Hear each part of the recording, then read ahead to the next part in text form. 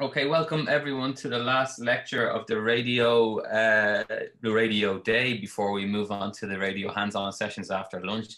This lecture will be provided by Pietro Zucca from the Netherlands Institute of Radio Astronomy. So Pietro is a veteran of TCD astrophysics, did his PhD at the same time as I did there.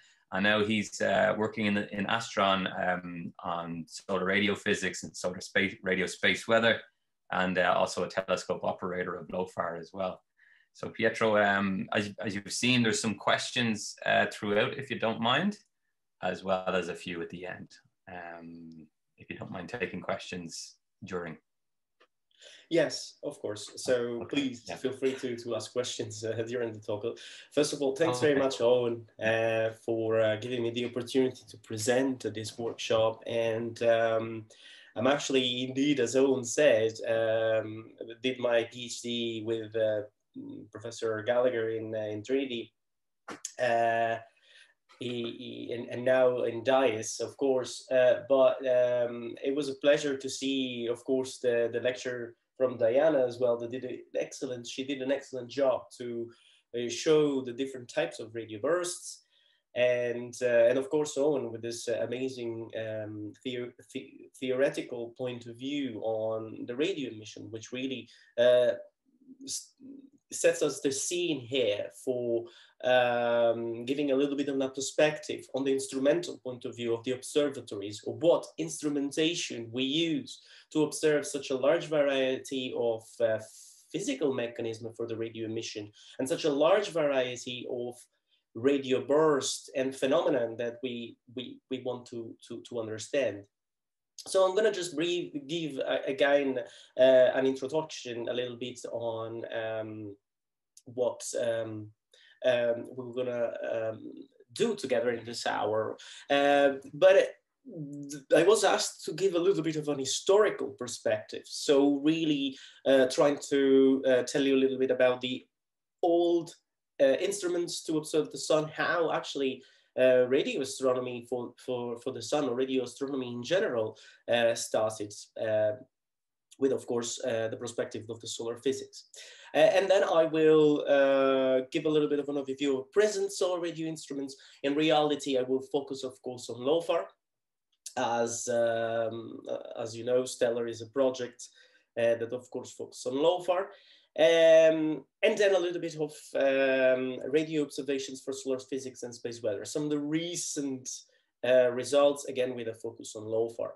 I will not talk about future instruments because I know that Nicole Wilmer will give a very nice lecture as well, and she will talk about future instruments such as the spin-off, for example, for LOFAR for space weather as well. And so I will not focus on future instruments. Now, to start a little bit again with this, I mean, it was shown already during the previous talks, of course, but again, just to set up a scene on why do we want to build on the ground on Earth, why do we want to build radio observatories? Well, it's because it's the second largest window that we can observe. Well, the first one is, of course, the visible light. It arrives at the surface because the atmosphere of the Earth is mainly transparent for it. And this is why we developed our eyes most likely to observe that frequency range. But of course, radio waves is an important alternative to study astrophysics and, of course, solar physics. So, and also they are easy instruments in a sense that, as Diana mentioned as well, I think she mentioned about the cost of LOFAR. If you think about the cost of LOFAR, which is in the order of hundreds of millions, you're talking about a very cheap mission with respect of any spacecraft that is launched. And you're talking about an European or international collaboration where just building different stations, we can really address many scientific topics. One of which, of course, is solar physics. Now, so the sun can be active and dominant in many of these wavelengths, in fact, due to its proximity. Every time that the sun is active, it's going to be brighter than any other astronomical sources.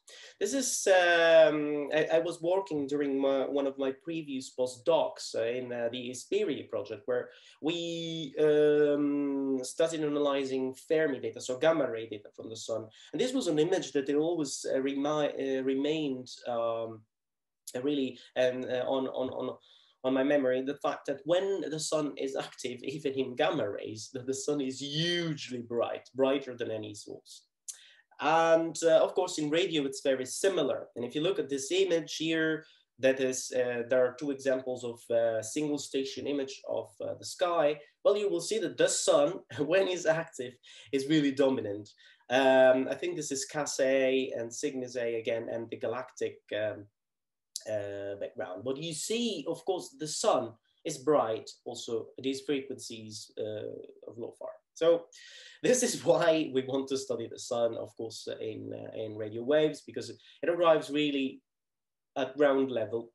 And so you want to build instruments that are capable to do so. But how all of this started? Well, the first attempt, I mean, if you look, I had to dig a little bit about this, but it seems that in 1890, there was really a letter from Kennelly. Kennelly was an engineer working for Thomas Edison, with Thomas Edison, let's say. And they sent a letter to the Lick Observatory, and it seems like that Edison decided to be interested in solar physics, according to Kennelly's letter, and he wanted to observe electromagnetic disturbances from the sun. This was an attempt. Of course, we don't have records if the experiment was carried out or not, but it's amazing to see that already at that early stage, people were thinking about the radio emission from the sun and the possibility of record it. There isn't a recorded attempt, of course, from Sir Oliver Lodge. We're talking about the end of the 1800s, and but again, they did not succeed to record this emission. There is also, of course, the European. There is also, of course, a French attempt, I think in 1901 in the French Alps as well, which was again unsuccessful. Another. Pietro, do you know how they tried that? Was it with like just a wire antenna, or I mean something yes? simple? So apparently, we're reading the letter. Part of the letter of Kennelly. He said that he wanted. Well, Edison himself wanted to try with a sort of a bulk of wires. So they wanted to build what it is. An antenna. Let's not forget that in those years, some years after, actually, then there was, of course, the experiment of Marconi to try to do transatlantic communication. So if you look at those sorts of large antennas, they are either aerials on sorts of balloons or large structures of wires. And of course, like just speaking about the experiment of Marconi, he was very lucky to actually communicate because of the presence of the ionosphere. So that was the only reason why the experiment worked. But nevertheless, just exactly talking about the ionosphere, we are in 1902, and where one of the same Kennelly, which was the same engineer working for Edison, discovered, well, together, of course, he decided, but he discovered the reflecting layer of the ionosphere, which we now call the E layer, and the fact that if they had tried the experiment, they wouldn't have seen it because they were trying below 10 megahertz. So again, like it's important to put together the different information and how the ionosphere, of course, is relevant even nowadays for our observations. If we move in with the years, we can also see that about 30 30 years later, 35 years later, they were the first real recordings of solar emissions. Probably this is not the first, but from what I could find, it's one of the first actually radio fizzles, they were called, basically disturbances on the shortwave communication that were due at this frequency, so very close to the cutoff of the ionosphere, 20 to 4 megahertz, where there were the first real evidence of non-terminal emission. And I found this plot, which I find it amazing. In 1938, if you look at the plot on the top, to my knowledge, this is the first light curve of a type 3 radio burst, basically. It's about 14,000 kilocycles, so 40 megahertz. And down in the plot below, you can see how the signal of the radio communication dropped at the same time where this emission from the sun occurred. So really, really nice to see these plots already in the late 30s. And then, of course, there is the more historical known case about 1942, where Hay in England detects the sun, of course, in conjunction with, you know, all the military efforts for radio communication and radar for the war.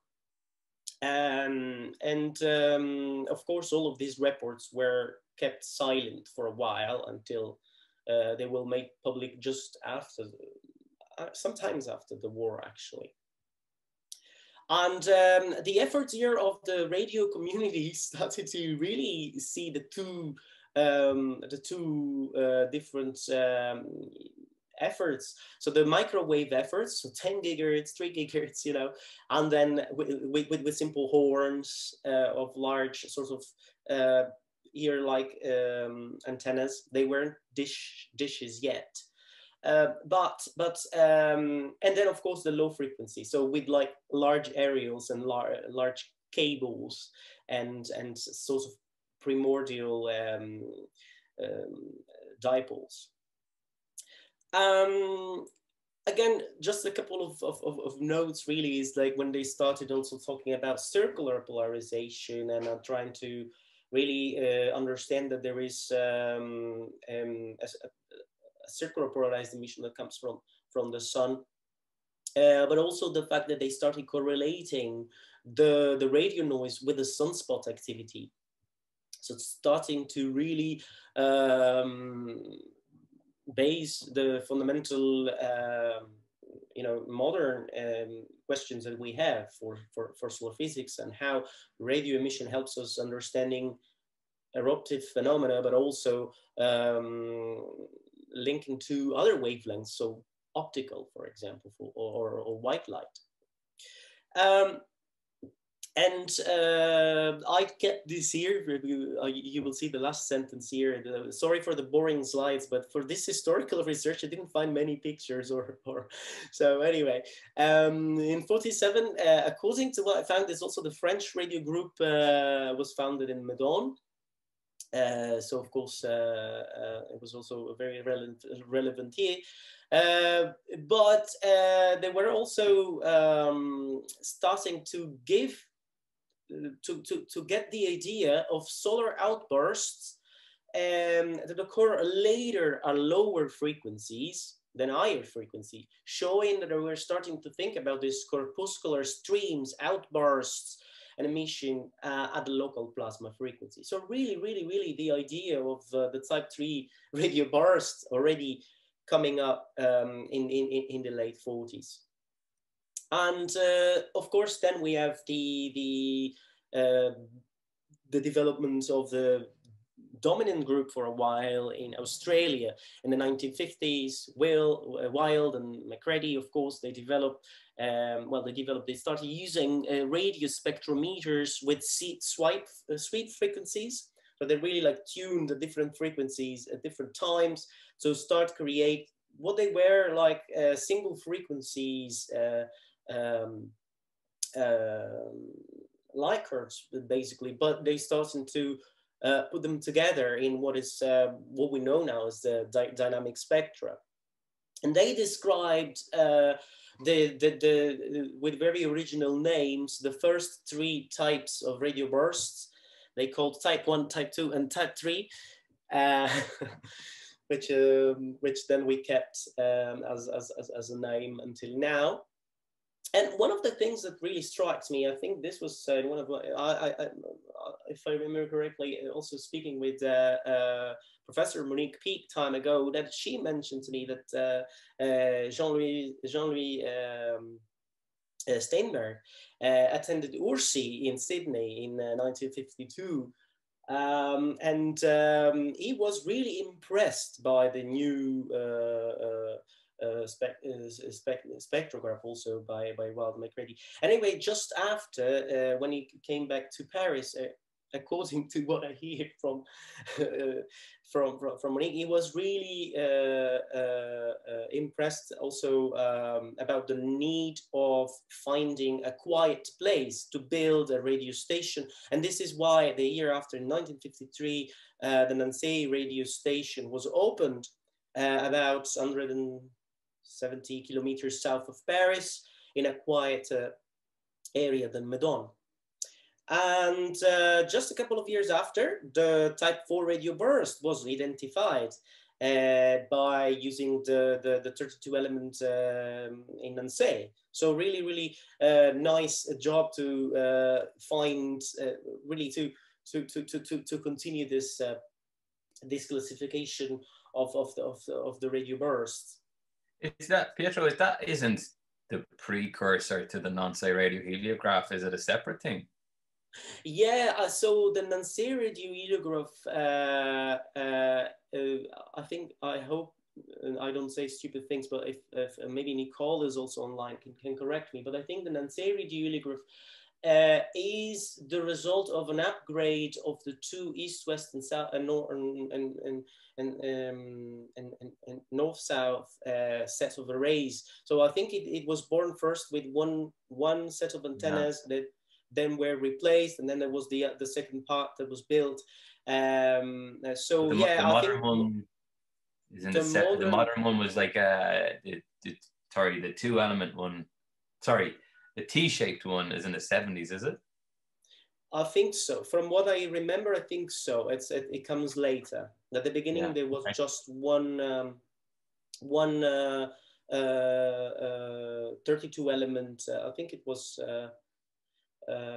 east-west, if I remember correctly. But anyway, yes, indeed, the modern Nancy is the result of an upgrade after, of course. And which, by the way, I'm very happy to say that Nancy is back operational, and you can now retrieve the new data set that they're now observing again. So very, very important. I will tell later about, again, new synergies with LOFAR, of course, that they're back in place. But nevertheless, just to continue in view of time, yes, I'm already talking a lot. So in 1967, of course, we're talking about we passed from spectrometers to actual instruments, heliographs, to observe the sun.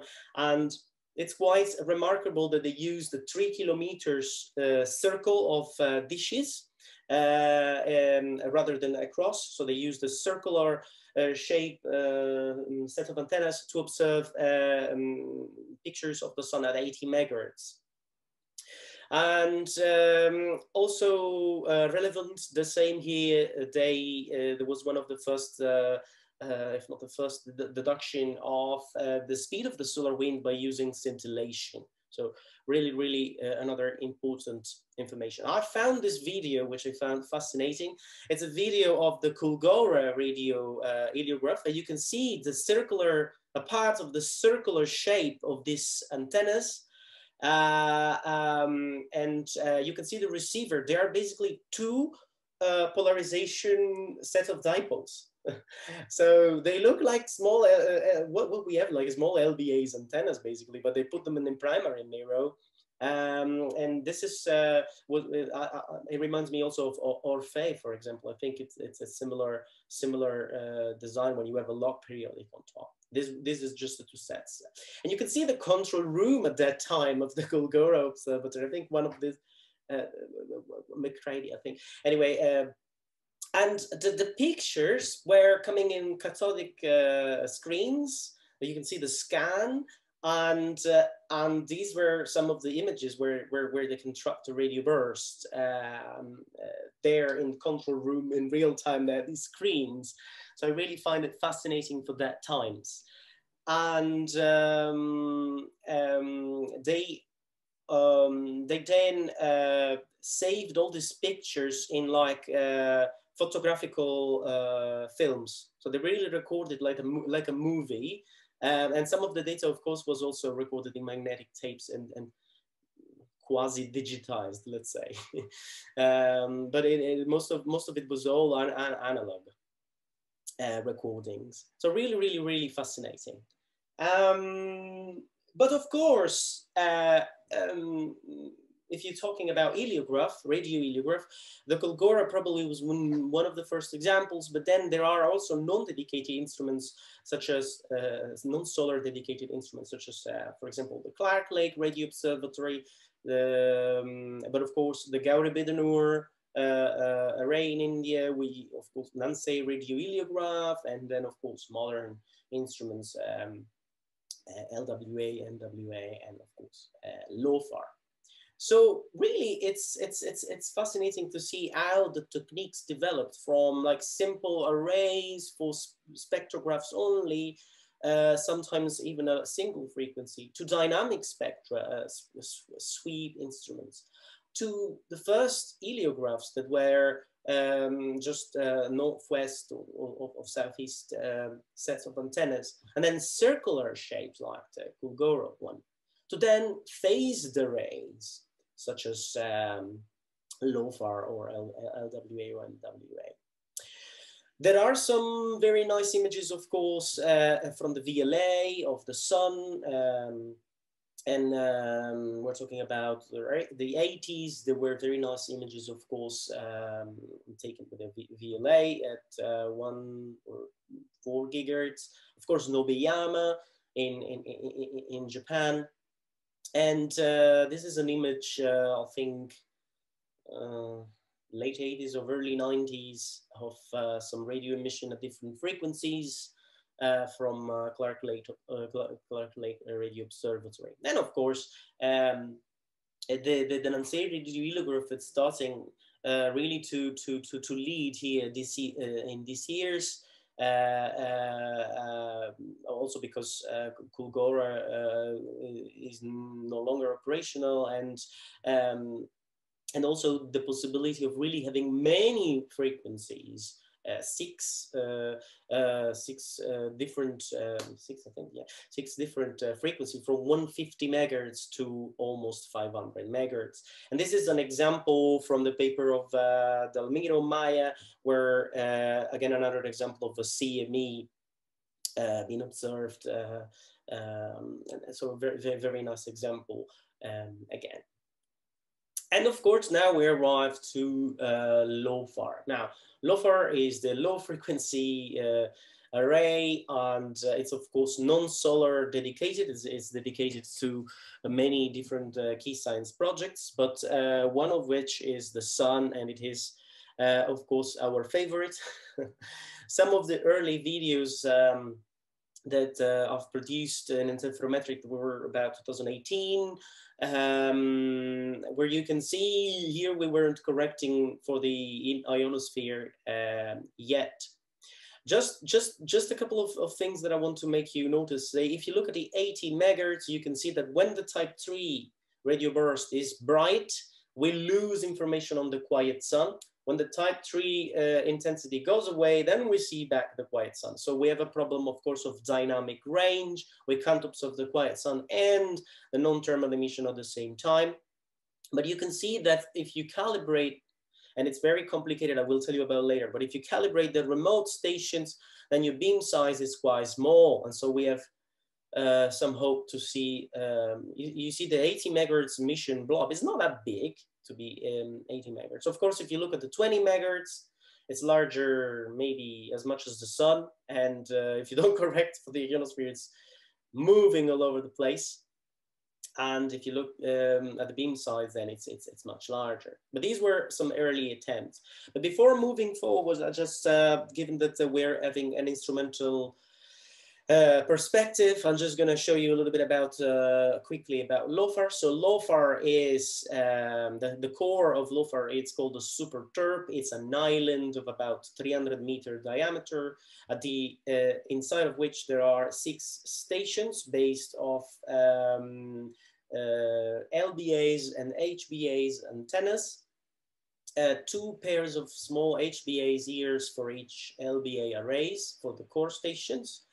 They record from about, let's say, the ionospheric cutoff, so 10 megahertz, to about 88 megahertz for the LBA, and then again from 108 megahertz to about 240 megahertz for the HBA. They are in 2 filters in reality, so you can maybe image only with one filter or the other. So let's say up to 180 megahertz for the imaging if you choose the lower filter. It's a fully digital telescope. That means that there are no moving parts. It's a phased array. So in order to observe one part of the other of the sky, you apply digital delays, or in the case of HBA's primary pointing, it's an analog beam. So there are like electronic boards where you have cables printed in the circuit with different length, and then by choosing one of the other circuits, you're pointing at different parts of the sky. In old telescopes, you would have physical longer cables for the different antennas in order to steer and to look at different parts of the sky. So again, a little bit of maps very quickly. I'm not doing time, so I'm about off the talk. Yes. So if you talk about the international stations, together with, of course, the elements of the core and remote that they are in the Netherlands, we have many other international stations. One which will build in about a year and a half or 2 years in Italy, which will be possibly one of the first LOFAR 2 upgrades. So a little bit different than the LOFAR 1 stations. And then hopefully, given that we are along stellar, I added this point popping up in Bulgaria. We want to see that, that dots happening hopefully soon enough. So regarding the data flow, just quickly, I don't want to go in details on this because I want to also show many of the other solar results. But what I want to tell you here is that it's a fully software telescope. So the data collected from the different antennas at different stations, there is some pre-processing that happens at the cabinet of each of the stations, but the majority of the computing is done at the correlator, Cobalt, which is just a kilometer north of where I'm sitting right now here in Groningen. It's a huge supercomputer based on GPUs, graphic processors, that basically just crunches the numbers, sums up all the information coming from the different antennas. And then we have a production cluster called SEP4 that start processing this correlator data and creates the various pipelines and records data, and the data then is sent to these various long-term archives. Long-term archives which store a large number of data. We're recording 7 petabytes of data every year for LOFAR, and they are recorded in magnetic tapes. And you can see here, if you compare the archives for astronomy, LOFAR is by far the largest. We're reaching, I think at the moment, the numbers are that we are reaching, I think this is an old slide, but we're more than 40 petabytes of data.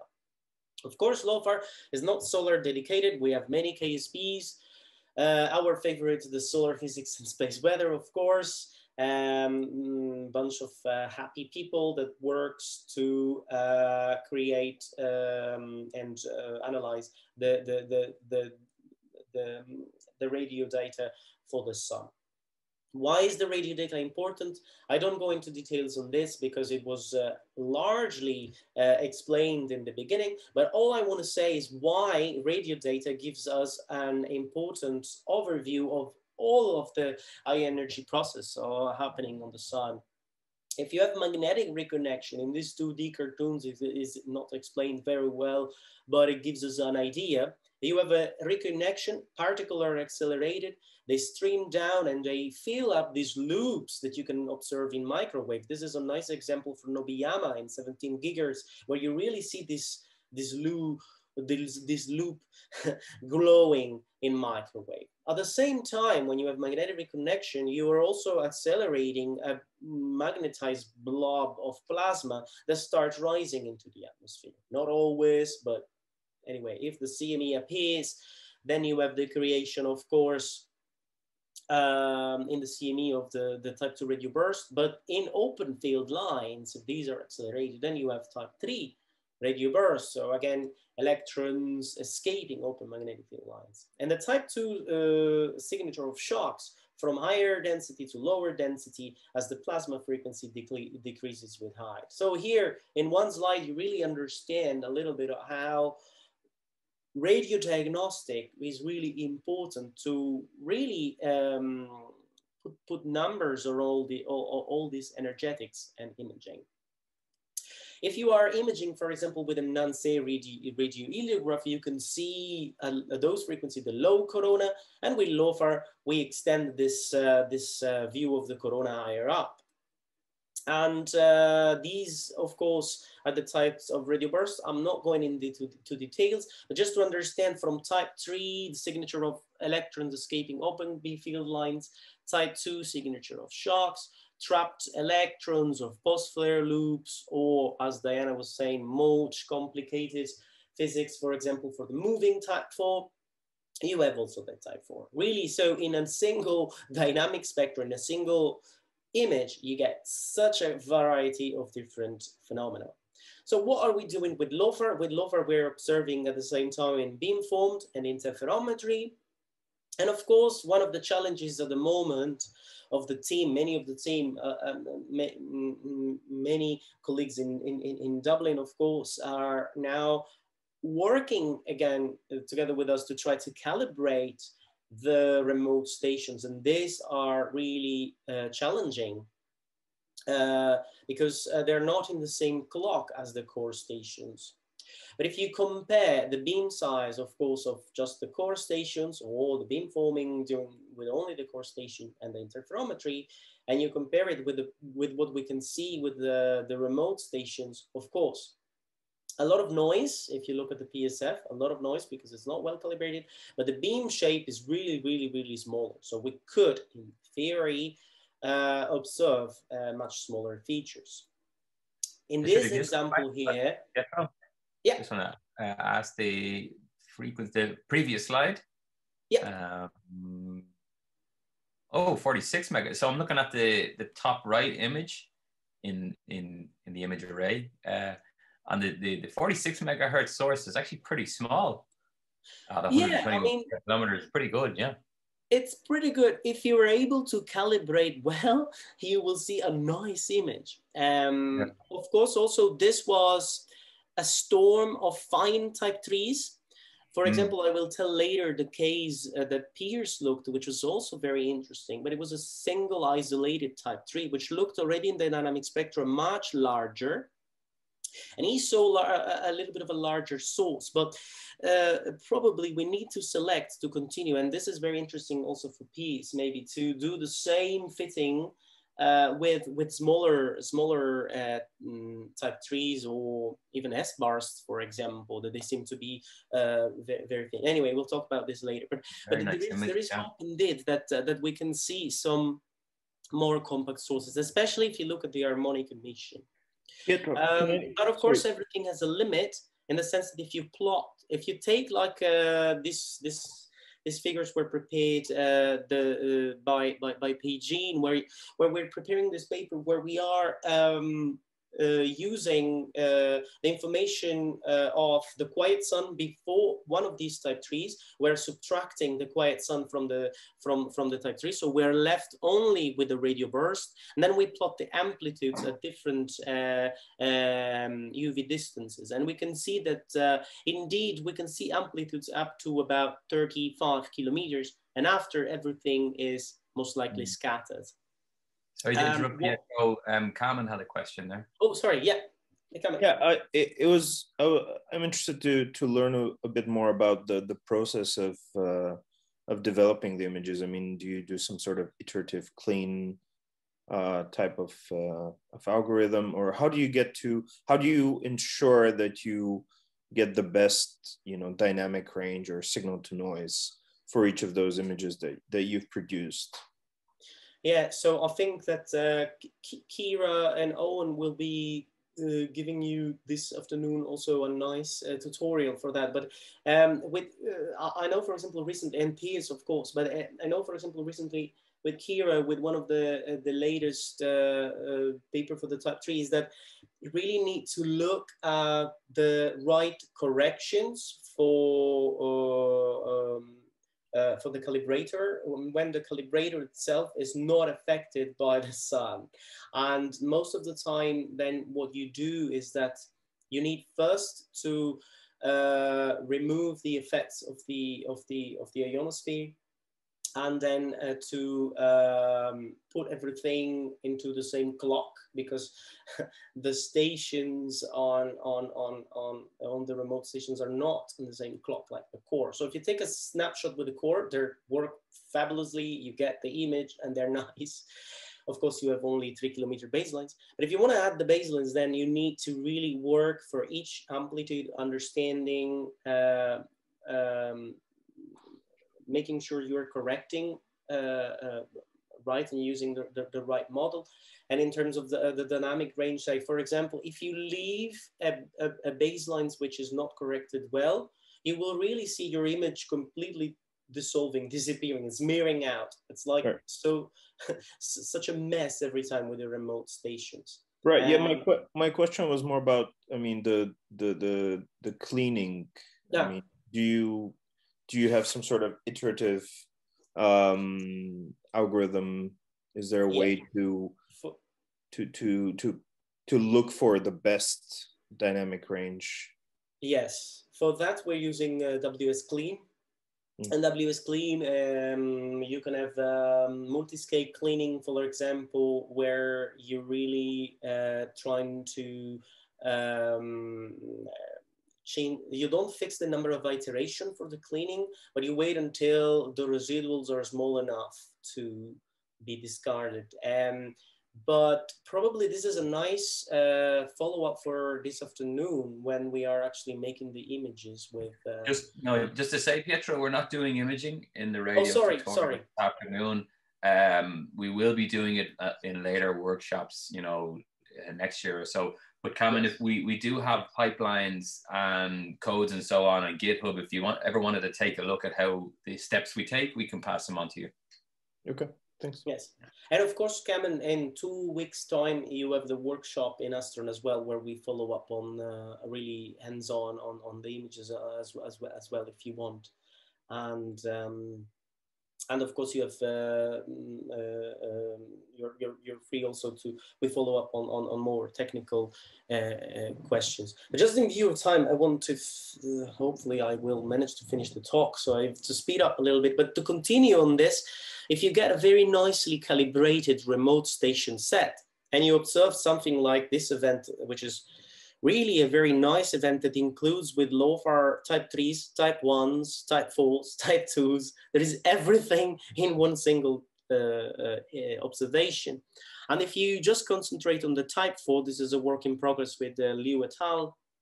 You can really see that if you plot 150 megahertz with LOFAR, and you plot it at the same time with Nancy, we started to see the double source, where the finer structure, where the type 4 starts to detach from the active region. I will tell you later, but if we look at this video, it's still a mess, but because there are all the frequencies together. But all I wanted to show here is that you have, let me do again, because there was a discussion with Diana about the type 1. So you see the type 1 that is happening here, it's happening here. It's completely unrelated with the active region. So it's really not the same. The type 1 is here, the source of the type 3 is here with the active region here, but and the type 1 comes back. This is the type 1 back, but it's unrelated with the active region. This is where the type 3 forms. And then you have some other instability here. But what happens now is that you have the type 4 that starts now to be nicely, all the frequencies are nicely one on superposed on the other. And then the type 4 starts to emerge and goes higher up, higher up. Some frequencies here are gone, so it goes back to the active region, but the majority here is going up, up, up, up, up, up, and then we are left only with the 2 subbands of the type 4 here. And if you look this in context of the CME, the CME is higher up. So what we're seeing in the type 4, in the moving type 4, is really where the magnetic fields are anchored and how the CME itself is stretching all this magnetic structure away.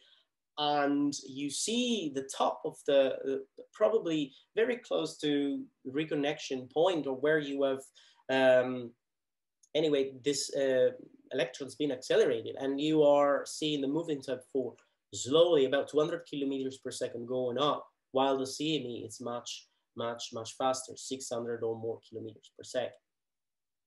But what I wanted to show here in view of time is that if you look at the type 4 here and you zoom in, well, you start see fine plasma structures similar to what we see in high resolution to the type 2, for example. It seems to us that we have a superposed background, a very faint, I think gyrosynchrotron, but anyway, a very faint continuum, but then you have a lot of plasma small features all over the place that makes the brightness temperature so high. So if you look just an image, you say, oh, brightness temperature super high, it's plasma or something else, not gyrosynchrotron.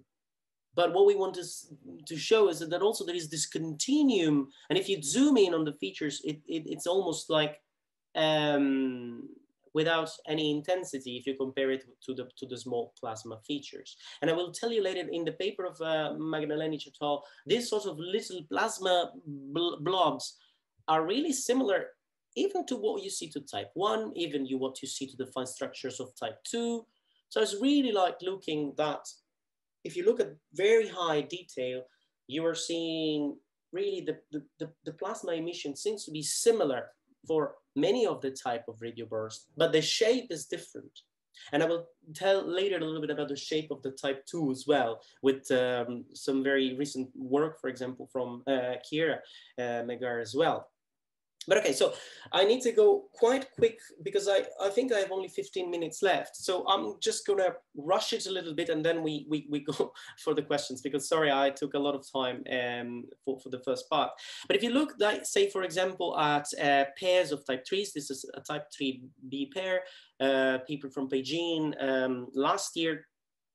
What I want to say here is simply that if you look at the harmonic, well, if you look at the fundamental emission, the first 3 images here, 1, 2, 3, hope you can see my cursor, and these are the fundamental, and you can see how large it is, but you can see also how erratic they are back into the image. When we are here at this point, the blob is just moving all over the place, and if you plot here in this area, you see the position of the apparent position of the fundamental is completely erratic. But if you look at the harmonic, well, the harmonic is very, very stable for minutes after. So again, there is hope that given that the harmonic is far away from the fundamental plasma frequency, is not so affected by radio wave propagation. And of course, this beautiful example from Pierce. They studied a more isolated type 3, where there were nice type 3 structure, but it was still an isolated type 3. But Pierce did a very excellent job on estimating from the, let's say, the modulation of, let's say, from the individual striation of the type 3. He estimated that the source size of what he should see, it's about 3 to 4 arcseconds. But by fitting with the LOFAR visibilities, he found that they are much larger. The source is about 18 to 10 arc minutes. And again, what's happening here? Is it because we're looking at fundamental emission superposed to the harmonic, and then it's like in the paper of Beijing, completely erratic and enlarged?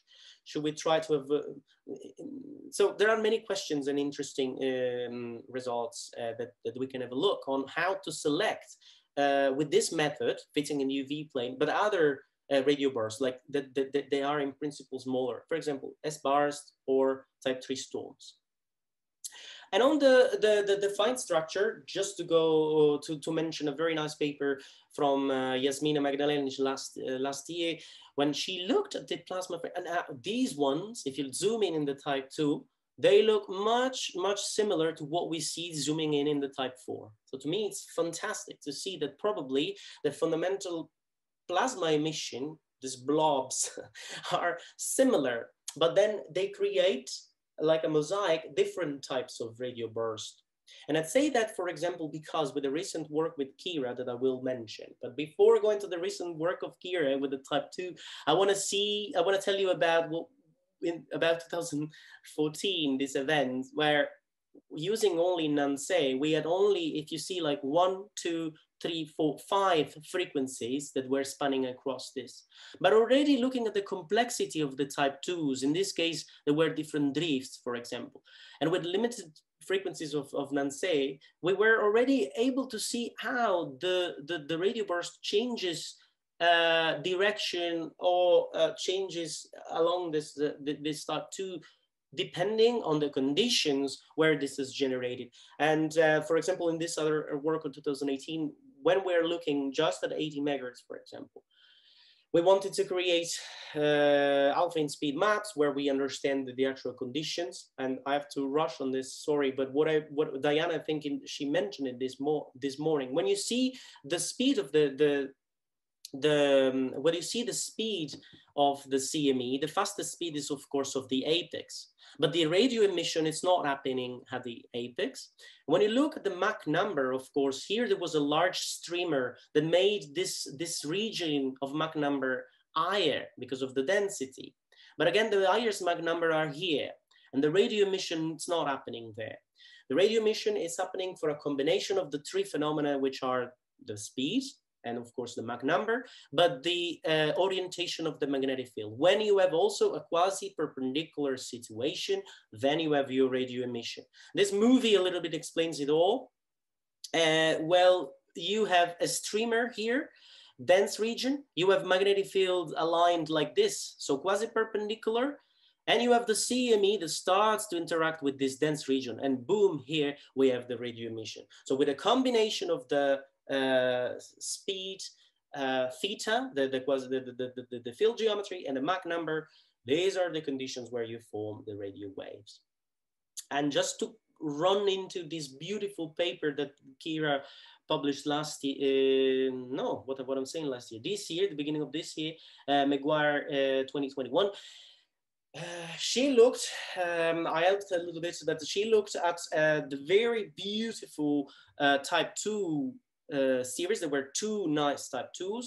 One happened here before. You have a first jet, and you have a type 2 fundamental and harmonic. And as you can see, similarly to what Magdalenic et al. So there are many little plasma components and lanes. I think Yasmina classified it as splitting of the splitting or others.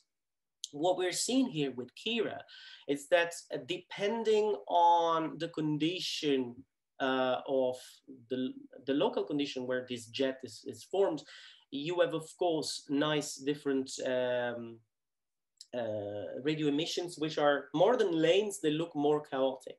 But And this is just in preparation, so I cannot show more than just this dynamic spectra. But Kira is now preparing a second paper where you have the second type 2, which this case, it's not happening in the first jet part, but in the spray here, just after. And look how more complex is this EUV spray, and how more complex is the emission of the type 2. It's not a simple lane. It's not a simple band split lane. It's not a simple band split of the band split. It looks like a tree where there are lanes at different positions all over, due to the fact that you have, similar to what I was showing here, when you have a streamer, a dense region and a CME, so a shock, and then it encounters just here simply a dense region. Here, it's happening that this blast wave is passing through this complex plasma, and it makes lanes, very complicated lanes for the type 2. But I won't say more because this is still here in preparation, and of course, but I wanted really to show it here because it's beautiful how the type 2 and what we think a simple backbone or herringbone, backbone or splitting, it doesn't apply anymore when you have such a high resolution and frequency resolution and time resolution to image all of what's happening in these complex radio bursts. Pietro, can I ask you a question? Yeah, sure. About those figures. From the EUV observations, these seem like very low, down close to the surface of the sun features. But the frequencies are quite low at the same time for both of these events. During the snapshots that you're showing, I assume those black lines correspond to the times when the EUV observations were made. Can you say something about that? I mean, these seem like they should be much higher frequency. I will probably let Kira later answer more in details. I don't wanna spoil the new results, but what I think that's happening here is indeed, if you look at the frequency, and I didn't show here all the nice imaging that Kira is preparing because they're not published yet, but I do expect that the first type 2 sort of happens in a little bit different location than the second one, but also that the second one is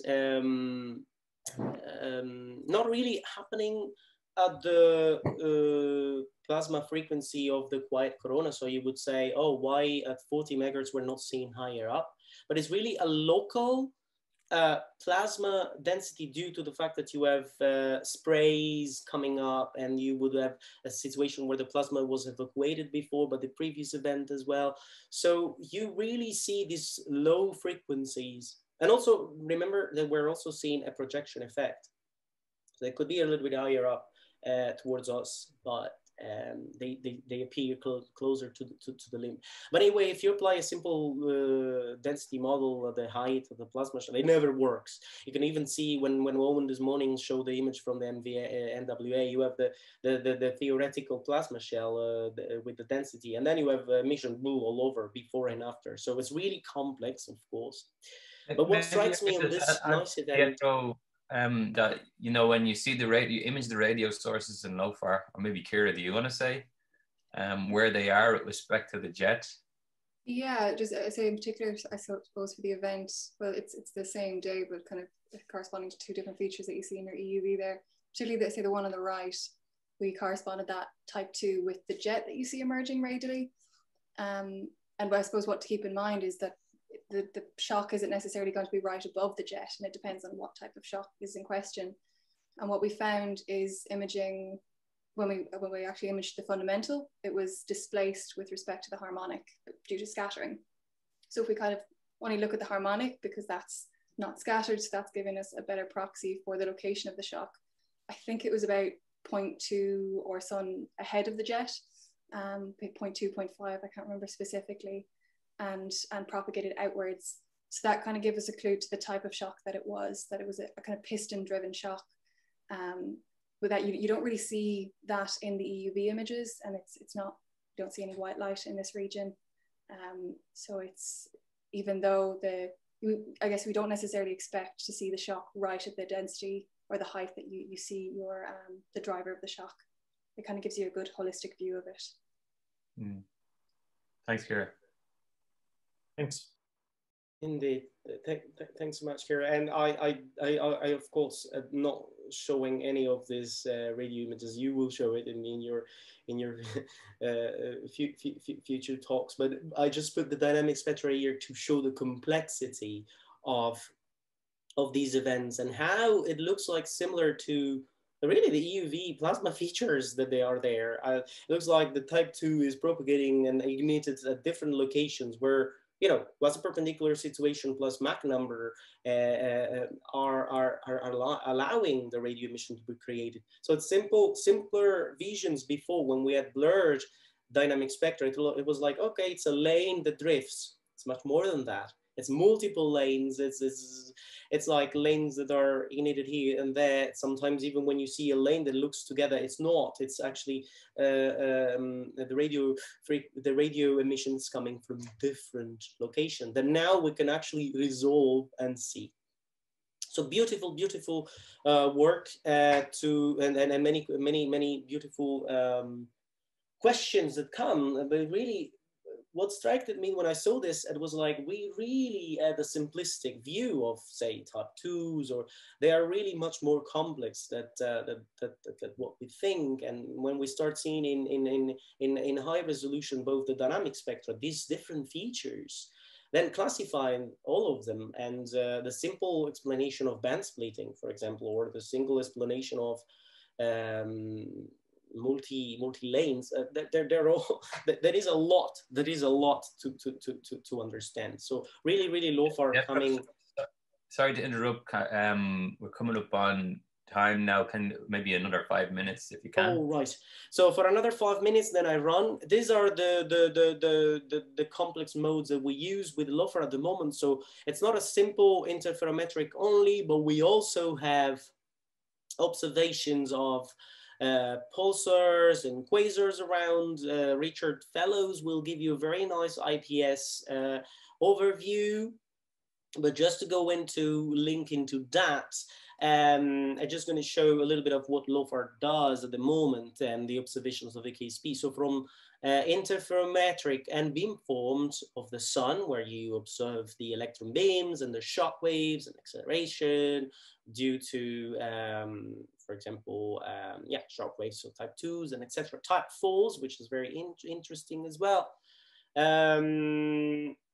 then we also observe the magnetic field or the scintillation that the CME itself generates passing in front of compact sources. And this is what Richard will tell you in the following days. And then the solar wind density and speed, of course, but also studies of the ionosphere. I'm not going to go into details of this slide because Richard will tell you about it, and also this very beautiful CME passing in front of quasars, basically. You can see it with scintillation. You can see the increase of density and speed with the scintillation.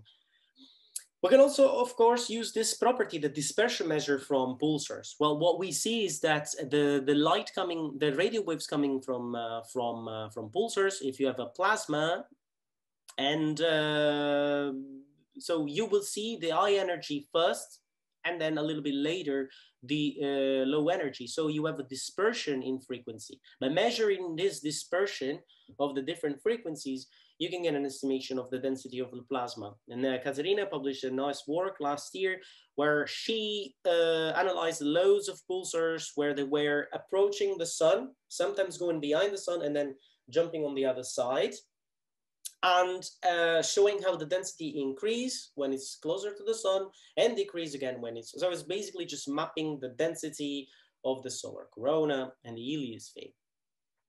Recent works, Katerina is working with the KSP, of course, group and the Euphoria group to use this pulsar observations mainly for density and to compare with models such as the Euphoria model. But because it's very difficult to find CMEs, Katerina is now also looking at streamers. So when the pulsars are on top of streamers and understanding if we can indeed see this excess of density.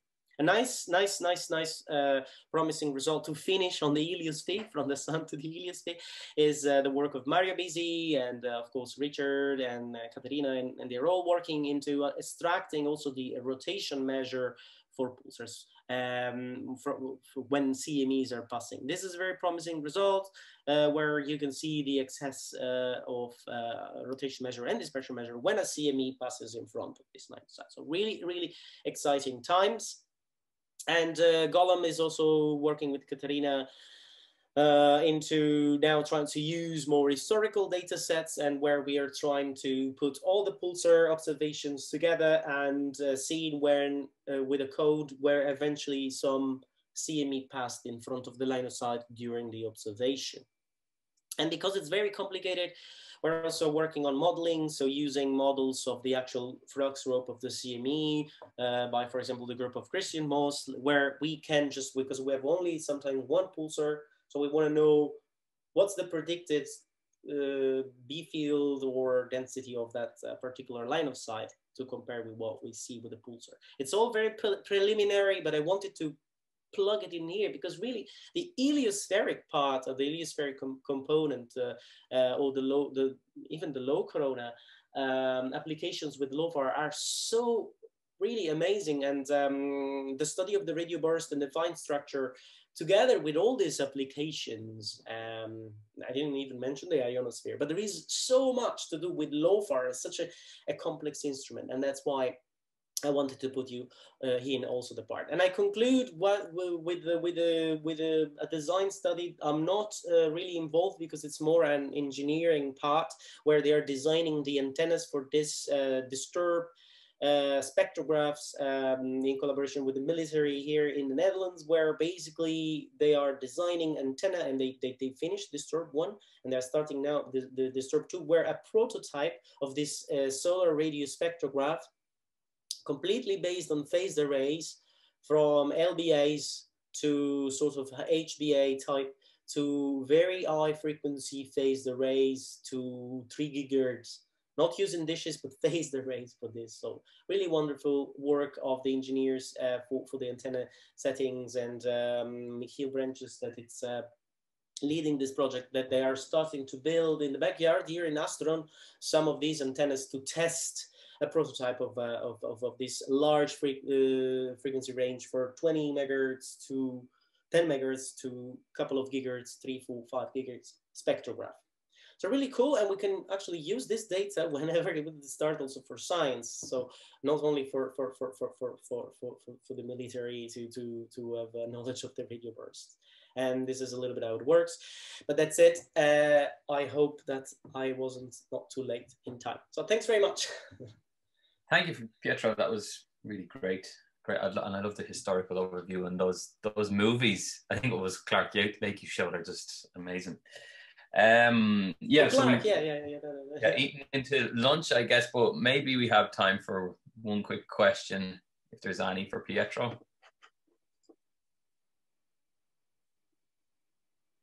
No. If not, I guess you can also catch Pietro. Yeah, I have one question. Sorry. Yeah. They just needed to unmute.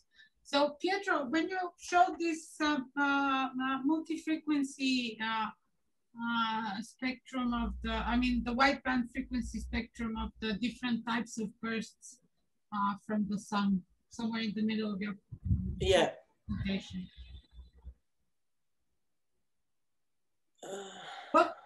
Okay, not that one yet. But yet that one. So have you done this in polarized intensity? I was actually feeling very guilty that as KSP, where I think Diana starting to work for the polarization on some tidal array beam, but for the imaging, I personally never plot other than Stokes eye. We're starting to try, because I actually seen some footage from the 70s of the Pulgora, and they were plotting already the red and green colors of a type 4, and they were showing the food point with different polarization. I said, like, Why are we not doing this? Because if we plot this with LOFAR now, I would have been very curious to plot the polarization. What we're doing with Ongliu, for example, for this paper, is we're looking at the polarization in the dynamic spectra. And I'm sure there's a lot of work here for the future generations to really start, instead of plotting Stokes' I, finally, as they were doing already 40 years ago, to plot the polarization.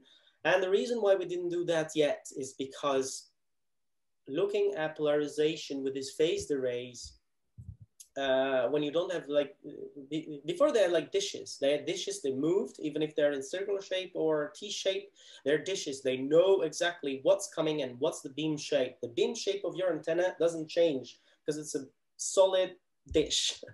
For us, the beam shape changes with depending on where you're plotting, where you're pointing, but also you can imagine that if you have even just two cross dipoles and you want to have a very nice polarized, the different polarization to observe the Stokes. We're having spillage of Stokes from Stokes I to Q, from Stokes V to U.